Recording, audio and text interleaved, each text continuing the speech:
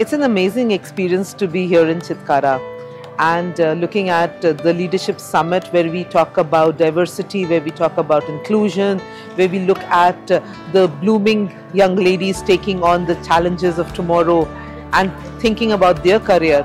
It was an amazing experience. I came to inspire, but I was inspired in return. It was lovely, even quite a bit of learning from the co-panelists as well.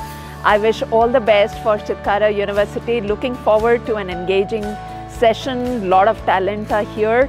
I wish them all the luck. It was great to see students interact with us and take an active participation in the topics that were clearly women-oriented. One thing which I would want to tell everybody out there, especially girls who sometimes have that fear in their mind, what to do, what not to do. Believe in yourself, develop your skills and be successful and celebrate your success. To the girls, I'd like to say, pick whatever field you want, but stick by it till you discover how good you can be in that field. You are the way you are and you're beautiful and you're strong. Just go out there and do what you have to.